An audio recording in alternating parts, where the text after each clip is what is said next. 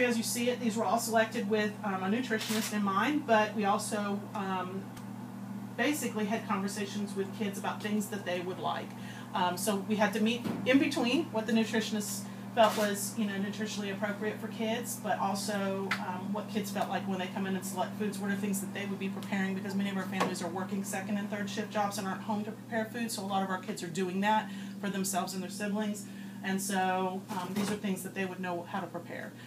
In particular, we have in one of the refrigerators, we have hamburger. So, what we try to do is we have little recipe cards that we've developed, and they'll have things like pasta sauce, hamburger, spaghetti noodles, and they'll be able to basically figure out how to make that meal with a recipe card that shows this is how spaghetti can be made, although we all know that you can make it multiple ways. This is just a nutritionally sound way to make that.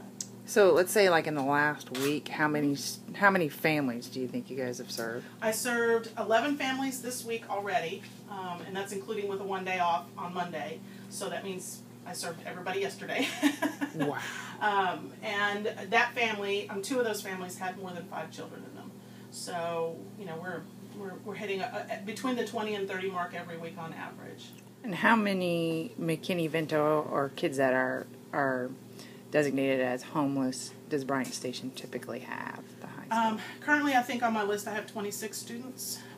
That can vary because ultimately, since we don't have all the resources that we need, many of those are transitioning out of our community and back into either somewhere else in the community because they're doubling up with other family members or friends, or for instance, I have a family right now that all of the children had to leave the state and go live with family somewhere else because they were unable to get things worked out here, in particular sustainable, what they could afford.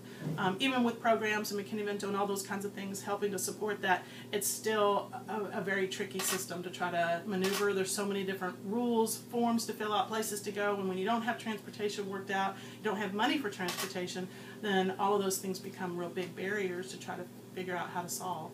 Yeah. So we come in and when we find that out, and we help them kind of maneuver some of those steps that might be a little bit more complicated, but sometimes we don't have success and they have to leave and go somewhere else.